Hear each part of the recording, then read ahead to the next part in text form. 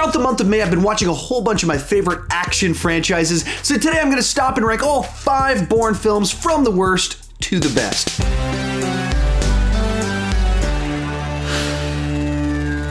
Hi, my name is Sean, and I love to talk about movies way too much. With that in mind, go ahead and join me down below in the comment section. Share your ranking of all 5 Bourne films. Which ones do you love? Which ones disappointed you? And everything in between. One more thing before we get started. Next week, I'm going to do a video called 31 on 31, where I'm going to rank 31 action movies from 6 or 7 different action franchises. You got Jason Bourne, Die Hard, Lethal Weapon, Bad Boys, John Wick, Mission Impossible. 31 movies in one video ranked on May 31st. If you love action movie franchises, and if you clicked on this video, you definitely want to check that one out next week on May 31st. And let's get started talking about Jason Bourne. In last place is the Bourne Legacy. I actually think the idea of this movie is pretty good, and it's an interesting way to continue the franchise without Jason Bourne actually being in it. You have this side story about all these other agents out there and what would happen to them.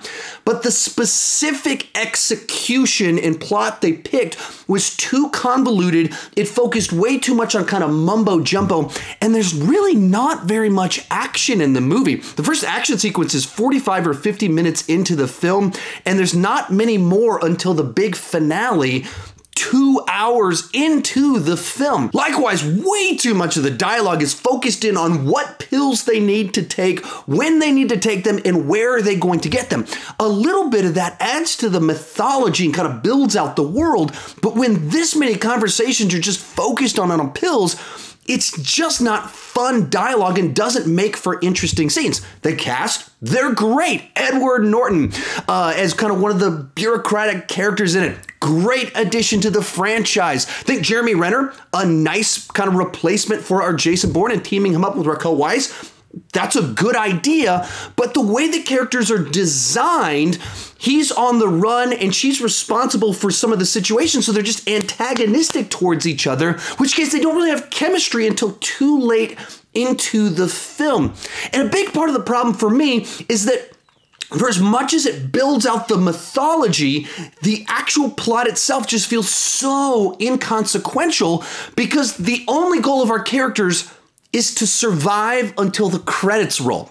So you get to the end of the movie, they've survived, they're on a boat getting away, but they haven't done anything to catch any of the bad guys, expose anything about them.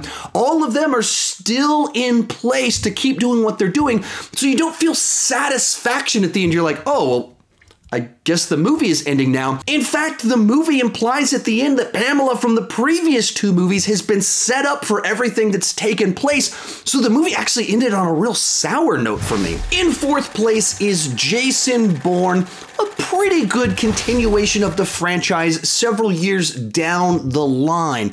The action here is just as good as ever. Some of the standouts are the Grease sequence, as well as the car chase through the strip of Las Vegas.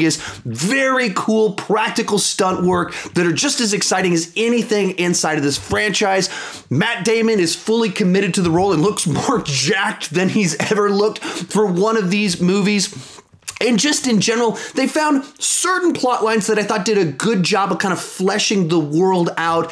And several years down the line, how would some of these government agents perceive of Jason Bourne? What would they want to do with him? The specific plot I thought was a little bit unfocused when we're going to a convention center in Las Vegas and we want to assassinate a guy. We want to bring Jason Bourne back in. We're bringing in like references to Edward Snowden. There's just a whole bunch of different things they're trying to do. And I thought the effort to try and give Jason Bourne this deeply personal reason to come back into action, and we'll have a competing assassin that ties back to his origin story, I thought all of that just layered a little bit too much on top of too much, that it just didn't ring true anymore. It just felt like they're trying to force what came naturally before, and they're trying to give answers to questions that I wasn't really asking.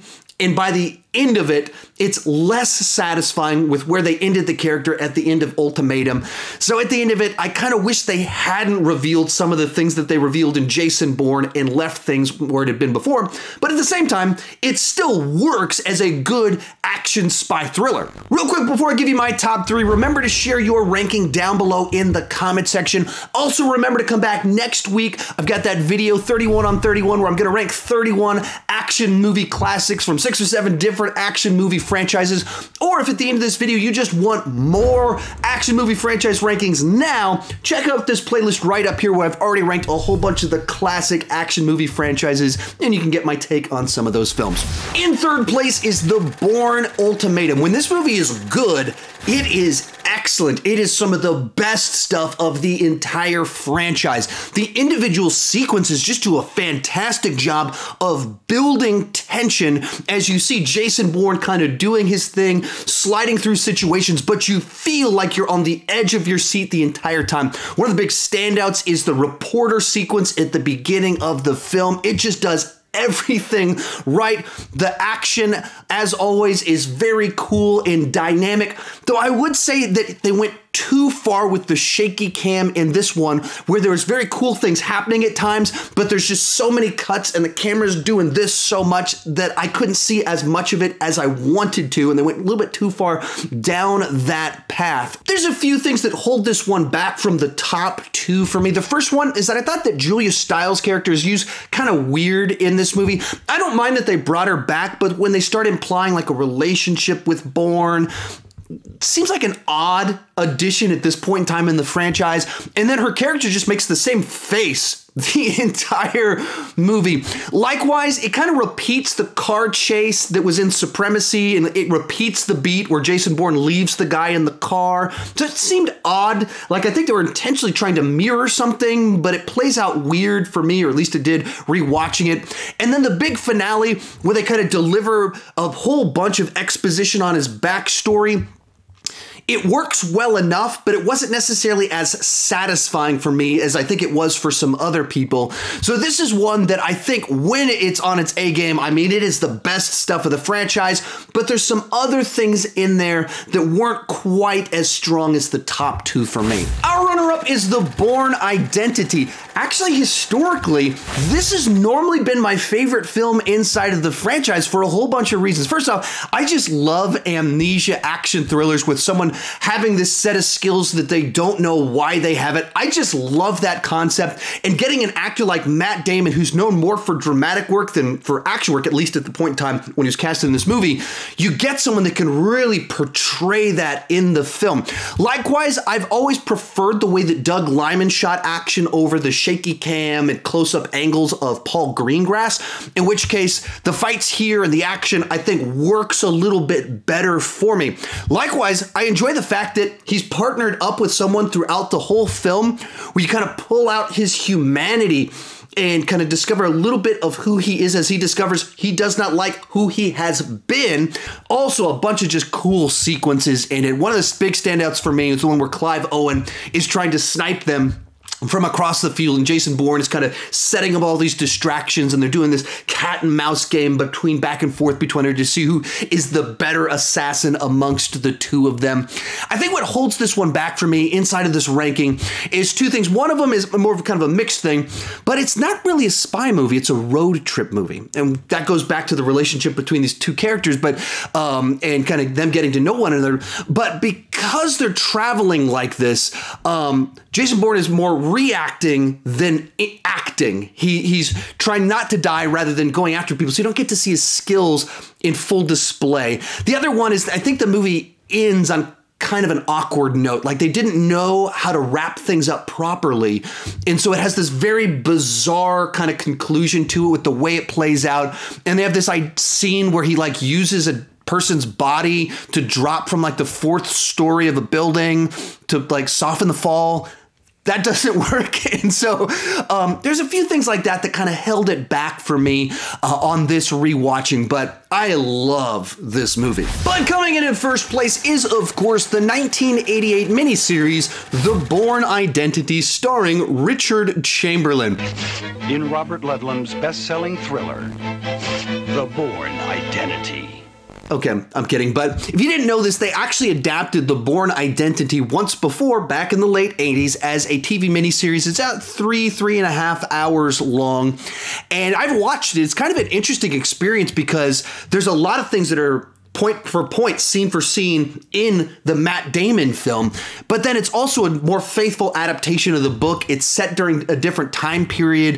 It has some huge stretches that aren't in the Matt Damon film. So it's an interesting companion to see a wildly different interpretation of the same story, especially as like a TV movie back in the 1980s. But really coming in first place is the Bourne Supremacy. Rewatching the movies this time, the thing that stuck out to me is that this is when the franchise really became a spy franchise. Jason Bourne isn't just on the run, he's turning the tables and doing his thing. So once you kind of get past the setup at the beginning that kind of brings him back into this world, he's trying to hunt down the people responsible for taking away the person that he loved the most in this world. And he's trying to figure out why they're doing this and what are these memories inside of his head. And in doing so, I think in its own way, it gives the character a lot more meat and flesh to him as he's having to actually deal with the things that he did in his past that leads to kind of the concluding scene where he goes and apologizes to the child of some of his victims. On the political side, there's even more intrigue because there's like multiple factions as to who knows what about who Jason Bourne is and what he's doing and why he's doing it. And so you just feel tension in every single scene, whether it's a spy action sequence or just the stuff where they're kind of going through the political side of things and these people trying to keep information from the other people and kind of working around them to figure out what's really going on or to cover up all the stuff that they've been up to. It has all the stuff that you want from a Bourne movie. It can be very emotional at times. It has spy stuff. It has the action elements, but with not quite so much shaky cam as you got in Jason Bourne and Ultimatum. And then even the political kind of espionage stuff in offices, all of it very interesting. Put it all together, and I think that this is the Bourne film that has the most to offer and is the most consistent from beginning to end, so it comes in at number 1. Remember to come back next week for my ranking of 31 action movies on May 31st, or if you want more action franchise rankings right now, check out that playlist right over there. If you've enjoyed this video, there's definitely something in there that you'll enjoy. Thank you so much for watching, and keep talking movies too much.